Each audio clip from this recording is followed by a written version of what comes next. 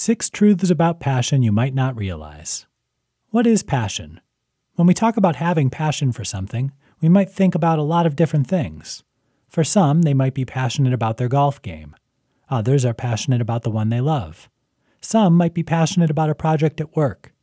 It seems funny to use the same word with so many different things. What do they all have in common? Passion involves 2 things in any definition: intensity and enthusiasm. We feel passion when we allow ourselves to engage our emotions and become excited about the object of our passion. This holds true for work, for relationships, and even for things like hobbies and passing interests.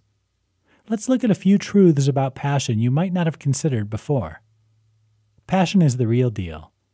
Too often, passion isn't taken seriously. It's thought of as a hobby, or worse, a dream you have. Passion is a serious business, though. When you're passionate about something, you're not just killing time with it, you're throwing everything you've got into what you're doing. That's action, not fantasy. Passion can be intangible. There are many things we do which cause us to create something which we can touch and feel. Passion, though, can very easily be wrapped around a feeling, an idea, or concept, like being passionate about a political cause. Passion pushes you to do things. Why do you do all the things you do? When it comes to doing the hard stuff, passion is generally to blame.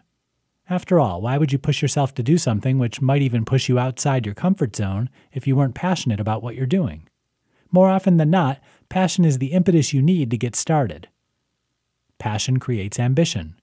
Once engaged, passion doesn't just put you in motion. It makes you eager to throw yourself at your goals.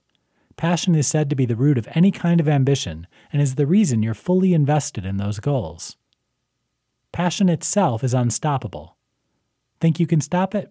Even if you try and walk away from what you're passionate about, you're not going to get far. Your passion will still be there in your thoughts and dreams, nudging you until you start moving forward again.